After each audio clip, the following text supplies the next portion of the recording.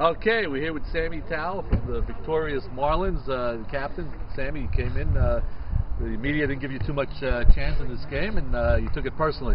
Well, I told you last week. I said this team, they're 8-0. They're a very good team. They have young players like Murray and Richter and Chiara and George. They're all playing great, and Ralph Hannon's pitching great.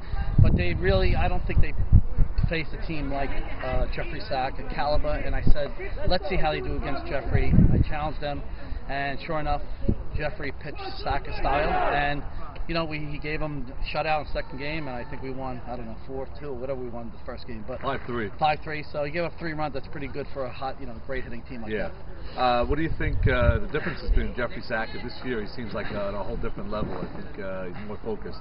Well, like any great pitcher, what they demand is a great defense. You give them great defense, it's like IKD. You give them good defense, they get in a groove. They start pitching great, and he's in a groove right now. I mean, when I drafted the team, I really drafted defense. And A.B. Cohen in center, Sammy Tawil and Zach in left and right. I got Sam Michon, who's coming into his own. Richie Bras, Solly, short center Hakeem, and Saka. I mean, we're really not making many errors. So if you give Jeffrey that kind of defense, he's going to mow them down every time.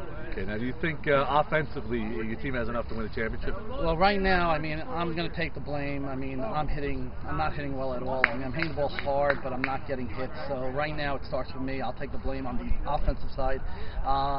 Some of the guys on the bottom of the order have to start, carrying their weight, starting to hit a little bit. We're missing out on a lot of 2-out. Second and third opportunities. We're not knocking in runs.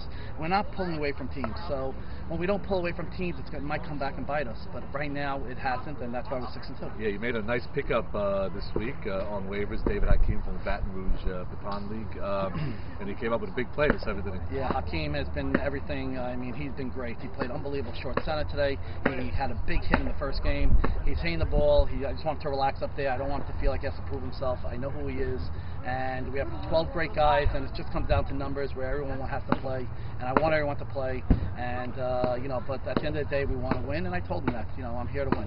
Okay, you heard it from Sammy Tawil, President, GM, Captain of the Marlins, and good luck the rest of the way, Sam. Thank you, pal. Okay, bye. Jeffrey!